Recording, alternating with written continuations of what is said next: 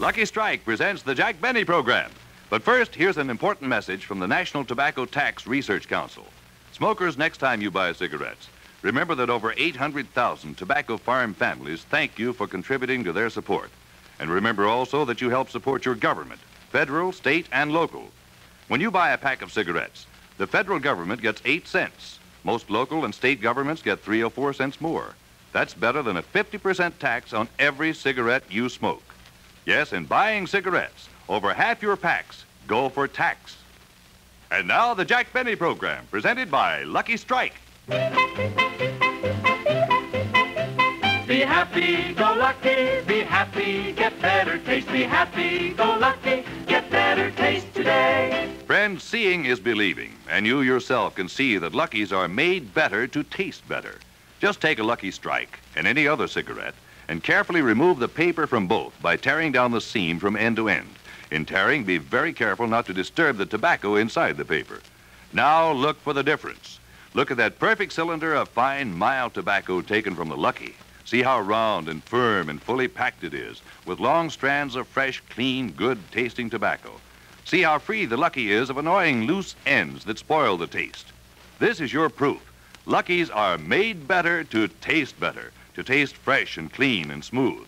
No doubt about it, Luckies taste better. So to enjoy the fresh, clean taste of fine tobacco, be happy, go Lucky. Make your next carton Lucky Strike. The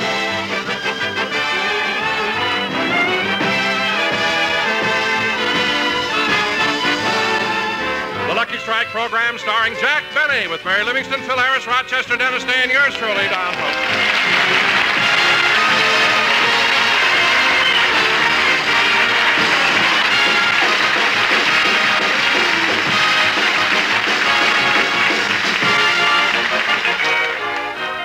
Ladies and gentlemen, since Jack has been in television, he wants to keep his weight down. At the moment, he's at his home in Beverly Hills in a steam cabinet trying to reduce.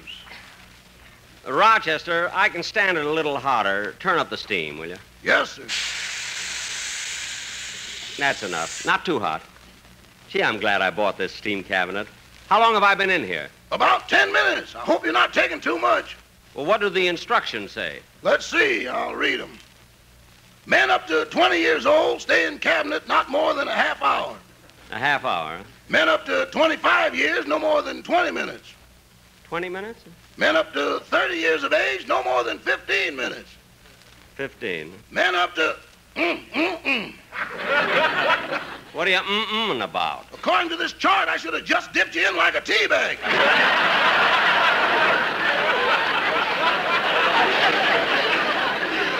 Oh, stop. Gee, it's awfully hot in this cabinet. I think I'll get out. I better not open it for a couple of minutes. Why, haven't I had enough? Yeah, but the potatoes aren't done yet. Oh, darn it. Don't blame me, boss. It was your own idea. As long as we had the heat, you didn't want to waste it. Well... What a time I had talking you out of holding that leg of lamb on your lap. I was just trying to economize, that's all. Anyway, it's too hot. Open it up, will you? I'm getting out. Yes, sir. Phew. Gee, it's good to get out of here. Uh-oh, I'm afraid the heat was on a little too high. Why, am I red? Boss, if you had a pitchfork in your hand, you'd scare me to death. Well, I feel fine. Hand me my robe, Rochester. Yes, sir. I'll get it. Hello? Hello, Jack. Oh, hello, Mary. Jack, the reason I called is that Wednesday I'm giving a little party at my house, and I want to know if you can come. Well, certainly, Mary, thanks. Who else are you having? Well, I'm going to ask the whole cast of our show. Your producer, your writers, and also your... My writers? Yes, I thought you might like to have them there. Why? Well, you want to be the life of the party, don't you? Oh, yes, they are funny looking. Well, I better hang up. I've got a lot of people to call. Bye, Jack. So long, Mary, and thanks. Rochester, next Wednesday night, Miss Livingston is giving a party, so I won't... Rochester! Rochester! Here I am, boss. Where were you? I heard the postman, so I went to get the mail. Oh. What came? Just some bills circular and your copy of Look magazine. Oh, let me see it. Hey, Rochester.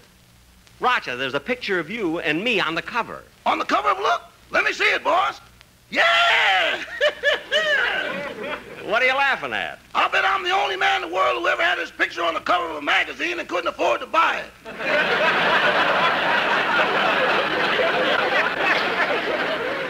Oh, you do all right. I don't know. I just bought a toothbrush on installment plan. Entallment. What would that mean? Well, that's not my fault. If you saved your... Rochester, see who that is while I finish getting dressed. Yes, sir. Sure and begard, 'tis a pleasure to greet such a fine broth of a lad on this day, the likes of which I haven't seen in years. How do you do? How do you do? Who is it, Rochester? It ain't Mr. Kitzel. Well, who is it? Sure, and 'tis the son of the old sod himself, Dennis Patrick Aloysius Jeremiah McNulty O'Day. Oh, come on in, Dennis. And look, kid, tomorrow is St. Patrick's Day. Aren't you a little early with your brogue? No, I'm practicing. I'll have to talk like this all day tomorrow. You have to talk like that all day? Yeah, if you don't, they rip off your shamrock, take a shillelagh, and break all your Morton Downey records. Oh, well, you know, Dennis, I've always thought that St. Patrick's Day comes at the wrong time of the year. Well, yeah, what do you mean? Well, how can March 17th be dedicated to the wearing of the green when only 2 days before the government takes it all away from you? Now, Dennis, let's stop talking. Just let me hear the song you're going to do on the program. Yes, sir. Hold it, kid. Hello? Hello, Jack. This is Mary again. Oh, what is it, Mary? Well, I called Dennis's house to invite him to my party, and his mother told me he's at your house. Is he there? Yes. Dennis, Mary wants you on the phone. Yeah, these dames, they won't let me alone. Never mind. Just talk to her. Yes, sir. Hello, Mary. Hello, Dennis. Look, I'm having a party on Wednesday night. Would you like to come? On Wednesday? Yes. Do you mind if I bring my neighbor, Hetty Lamar? Your neighbor, Hetty Lamar? Yeah.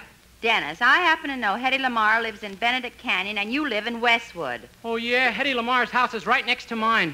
Since when? Ever since the rain.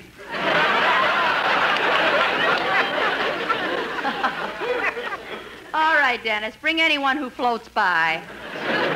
Gee, thanks, Mary. Goodbye. Bye. Well, say, Mr. Benny, when I go to Mary's party, I'm gonna bring... Hello? Dennis, I forgot to tell you something. What? Don't drive Jack nuts. Just sing your song. Okay. Dennis? Quiet, I'm gonna sing. Oh, well, go right ahead.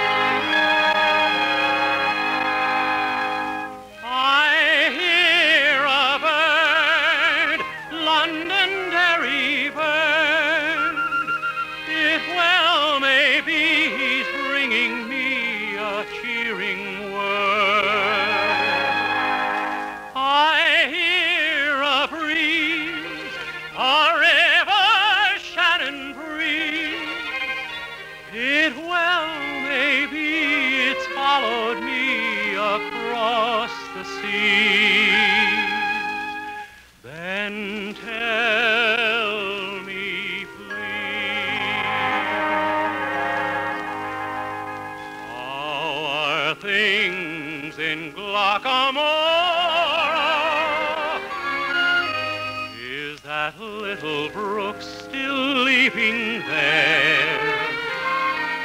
Does it still run down to Johnny Cove through Killybegs, Kilkerry and Kildare? How are things in Glockamora? Is that willow tree still weeping there? Does that lassie with a twinkling eye come smiling by? And does she walk away sad and dreamy there, not to see me there? So I ask each weeping willow and each brook along the way, and each lass that comes a sighing to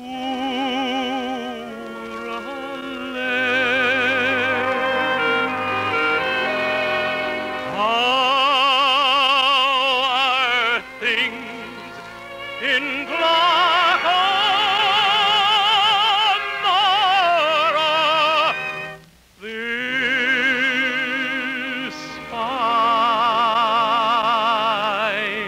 day.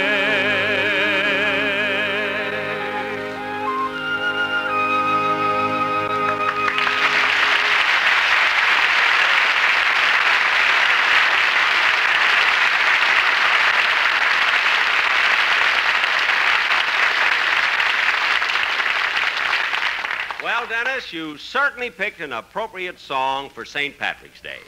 And I might add, Dennis, that as time goes on, your voice gets better and better. Well, if it's so good, how about a raise? You know, Dennis, on second thought, instead of singing Glockamora on the program, why don't you sing the song I wrote? When you say I beg your pardon, then I'll come back to you.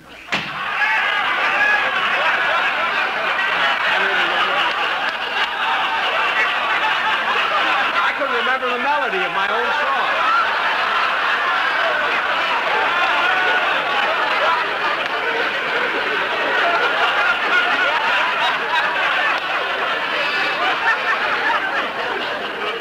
My song may not sell any copies, but it sure gets rid of pests. Oh, Rochester. Rochester. Yes, boss? I'm awfully hungry. What does my diet say I can have for lunch? A piece of rye crisp and a hard-boiled egg. That's all I'm supposed to eat for lunch? No, you just feel it for lunch. You eat it for dinner. Oh, for heaven's sakes. That's the strictest diet I have. Come in. Oh, hello, Phil. Hello, Jackson. What's the matter, Phil? You sound depressed. Yeah, I am. I just came back from the doctor. The doctor? What's wrong? Well, a couple of weeks ago, I became allergic to something, and I broke out in a rash on my back. Itches something awful. Oh, that's a shame. Yeah, so I went to the doctor, and every day he's been testing me to find out what I'm allergic to, and today found out. Well, what are you allergic to? Alcohol.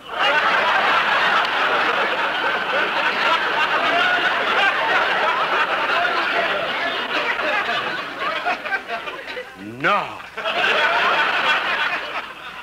Yeah, only way I can get rid of this itch is to stop drinking entirely. Oh. Well, what are you going to do? Grow long fingernails. I'm in for a lot of scratching. That's what I thought. Hey, by the way, Jackson, I've been meaning to tell you, I saw you on TV last week, and, man, you look wonderful. Well, thanks, Phil, but I don't deserve all the credit. I had the best makeup man in the country. Oh, really? Yes, he's the same one who made up President Truman for his last television speech. Yeah, hold it a minute. Why would President Truman want to use makeup?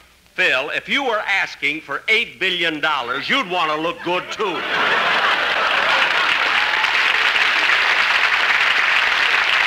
Believe me. Alice would give it to me regardless of how I look. Well, she can probably...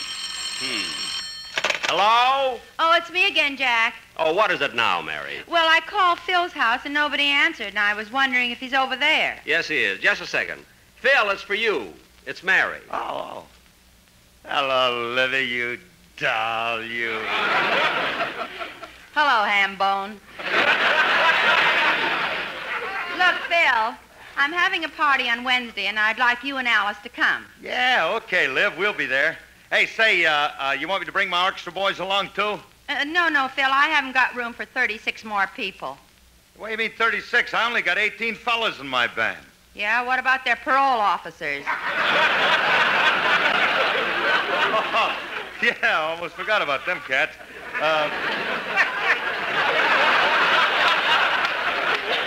Look, Mary, Mary, can I at least bring Remley? No. Sammy, my drummer? No. Now, wait a minute. I've got to bring at least one of my boys. Why? Somebody's got to scratch my back. Phil, I don't know what you're talking about, but if your back itches, can't you scratch it yourself? No, I'll be using both hands to pour the stuff that makes it itch. Phil, I don't understand. Anyway, will you come to my party? Natch, I'll be there, Liv. Thanks. Okay, bye. Mary invited you to the party, too, eh, Phil? Yeah. Your lunch is ready, Mr. Benny. Oh, thanks, Rochester. Hey, Jackson, I'm kind of hungry. I think I'll stay and have some lunch with you. Oh. Oh, you want to eat here, huh? When you say, I beg your pardon. It works every time. I got the song right that time. When you say, I beg your pardon. Gee, I mustn't forget my own melody. What about my lunch, Rochester? Shall I bring it in here, or will you feel it in the dining room? Look, Rochester, I'm not going to stick to that silly diet. I want something to eat, and I'm not going to worry. Come in. Oh, hello, Don. Hello, Jack. Come on in, fellas. Well, Don, since you brought the sportsman with you, I suppose you want me to hear the commercial they're going to do, huh? Oh, yes, Jack, and you'll be proud of this one. We stayed up all night and really came up with something sensational. Well, good. But, Don, I had a number I wanted the boys to do a commercial on. You know that new song called Cry? Cry? While they're singing Be Happy, Go Lucky? I ought to slap your face. Oh, well, Don, what's the song you have prepared? Well, since tomorrow's St. Patrick's Day, we're going to do a medley of Irish songs. Oh, that's fine. Who gave you the idea? Dennis. Okay, let's hear it, boys.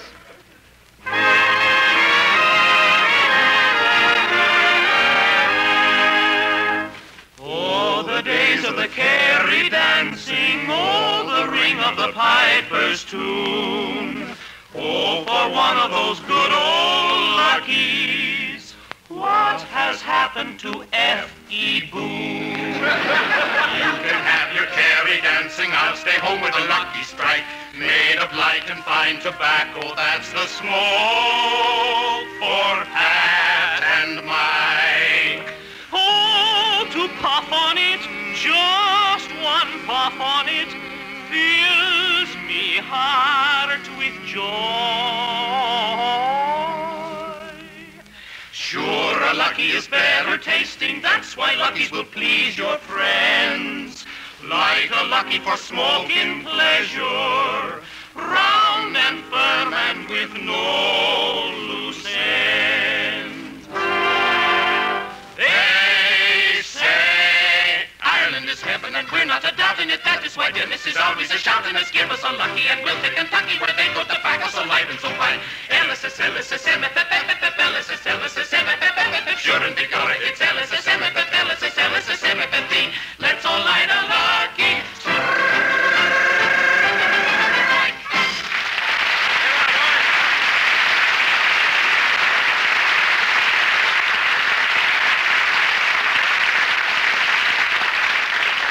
Don, that was very good. And on the next show, I'd like you and the sportsman to make a commercial out of the song I wrote. When you say, I beg your...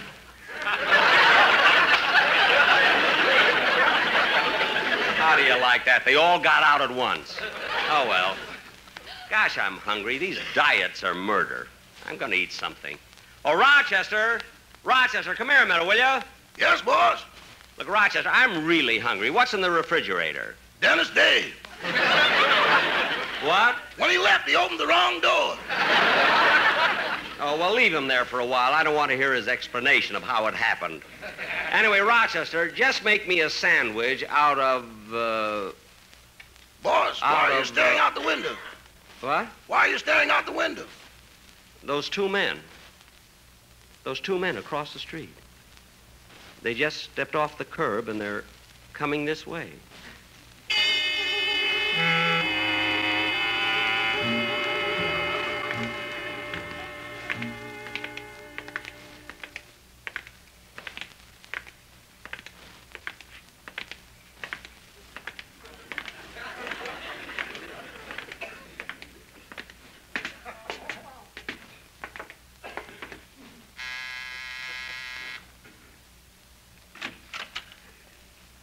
Yes? We're from the Income Tax Department.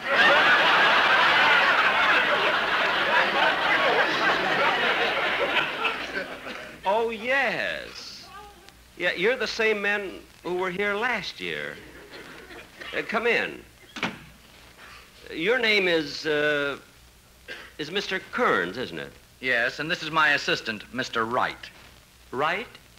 How do you do? Gentlemen, if you've come about my income tax, I've already sent it in. Oh, Mr. Benny, we're not here to discuss this year's taxes. We'd like to talk to you again about last year's. Last year's? I thought that was settled. We went over it so many times. Then when I didn't hear from you again, I assumed that nothing was wrong. I thought that everything was right. How do you do?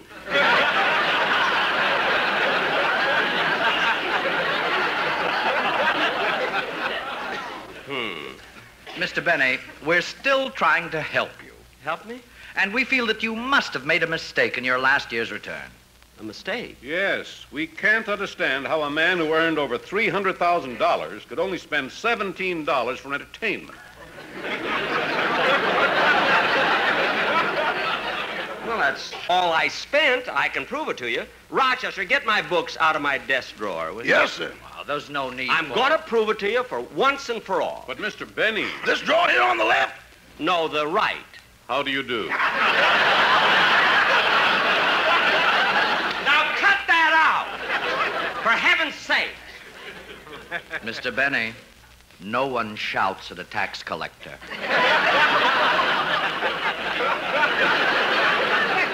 Oh, I'm sorry. Mr. Benny, believe me, we're here to help you. I know. Yes, we don't think you're taking full advantage of deductible items. I'm not? Here are your books, boss. Thanks. Now, take your butler, for instance. You mean Rochester? Yes. Even though he's your butler, if he assists you in any way pertaining to the production of your radio or television shows or any of your other business activities, then that portion of his pay is deductible. You mean, Yes. In other words, under those conditions, you could split his salary. Split my salary. Yes. Gentlemen, they've split infinitism, they've split the atom. But I defy anybody to split my salary.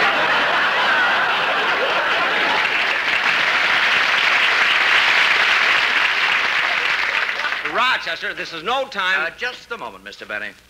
Rochester, are you inferring that your salary is that small? Well, in Santa Anita colloquialisms, it starts off pretty good, but something always happens to it coming around the far turn. What do you mean? Well, every payday, Mr. Benny sits me down and explains how he has to make certain deductions out of my salary. So much for withholding, so much for unemployment insurance, and so much for Social Security. Then he further explains that what remains is known as take-home pay. That's right. Take-home pay. Then he points out that I'm living at his home, so he takes it.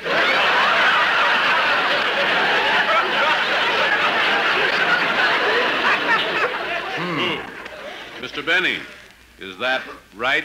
How do you do? I can play that game too, brother. Mr. Benny, I just looked in the book that Rochester brought you, and there's an item that interests me. Which item is that? This one here. Income from violin engagement, approximately $3. Yes, I filled in that entry myself. But why is it approximately $3? Well, I was playing my violin at the opening of a butcher shop, and they gave me 2 pounds of meat. They gave you 2 pounds of meat for playing your violin? They didn't give it to him. Somebody hit him with a round steak. Well, I brought it home. What's the difference? That brings up a point, Mr. Benny.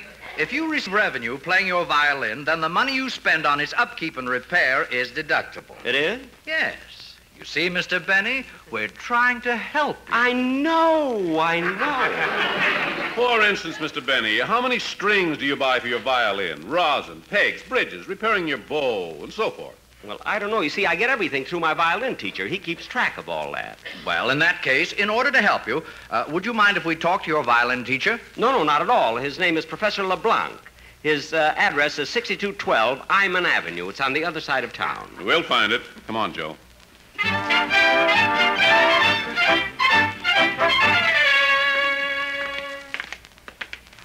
Well, Bill, there it is. 6212 Iman Avenue. Yeah, what a run-down-looking rooming house. Let's go in.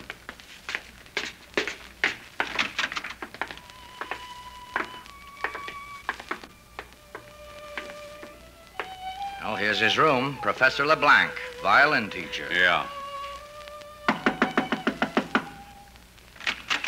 Professor LeBlanc? Oui. We're from the Income Tax Department. Income tax? Income tax. Gentlemen, look at me. See for yourself. I am barefoot. My clothes are torn. Professor. I sleep on a hard spring. I ate the mattress. Income tax. Professor, control yourself. Yes, we're here to talk to you about one of your pupils, Mr. Benny. About Monsieur Benny? Come in, come in. Perhaps I can help you send him to the Bastille. No, Professor. We just want to find out how much money Mr. Benny spent on his violin. Money? Yes. Don't you have any books? Oh, oui. I have written 3 books about Monsieur Benny, but the publishers would not believe them. No, we mean records, financial records. We want to know what expenses Mr. Benny's incurred in the upkeep of his violin. Oh, that I do not know. I just charge him so much for the lesson, and that includes everything. Oh, well, perhaps we could break that down. How much do you charge him for the lesson? Well, he is supposed to give me $2, but before every lesson, Monsieur Benny sits me down and explains how he has to make certain deductions out of my salary. So much for withholding, so much for unemployment insurance, and so much for Social Security. Then he further explains that what remains is known as take-home. Come on, Bill. We've heard this before. Yes. Thank you, Professor LeBlanc. You're welcome, gentlemen. Oh, by the way, Professor, we've never heard Mr. Benny play the violin. How does he sound? Sound? Well, gentlemen, let me explain. The strings on a violin are made of catgut, and the violin bow is made from horse hair. Mm-hmm. So if you want to know how Monsieur Benny violin playing sounds, think of a cat being stepped on by a horse.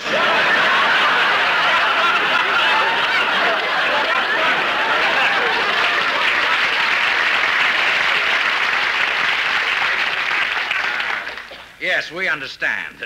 Well, goodbye, Professor LeBlanc. Goodbye, gentlemen.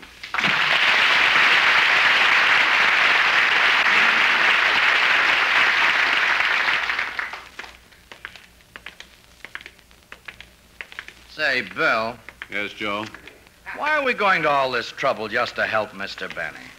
I don't know. There's something about those big blue eyes that gets you. Yeah, I guess so. Jack, we'll be back in just a moment, but first... Be happy, go lucky, get better taste today. Friends, seeing is believing, and you can see for yourself clearly and beyond any doubt that Lucky's are made better to taste better. Carefully remove the paper from a Lucky Strike by tearing down the seam from end to end. In tearing, be very careful not to disturb the tobacco inside the paper. Then gently lift out the cylinder of fresh, clean, fine tobacco. Now, in exactly the same way, remove the tobacco from any other cigarette. Compare it with a perfect cylinder of fine, mild tobacco taken from the Lucky. See how round and firm and fully packed the Lucky is, with long strands of fresh, clean, good-tasting tobacco. See how free the Lucky is of excessive air spaces, hot spots that burn harsh and dry. There is your proof that Lucky's are made better to taste fresh and clean and smooth. Remember, in a cigarette, it's the taste that makes the difference. So to enjoy the fresh, clean taste of fine tobacco, be happy, go Lucky. Make your next carton Lucky Strike. Be happy, go Lucky Strike today. Good night, everybody. The Jack Benny program is brought to you by Lucky Strike, products of the American Tobacco Company,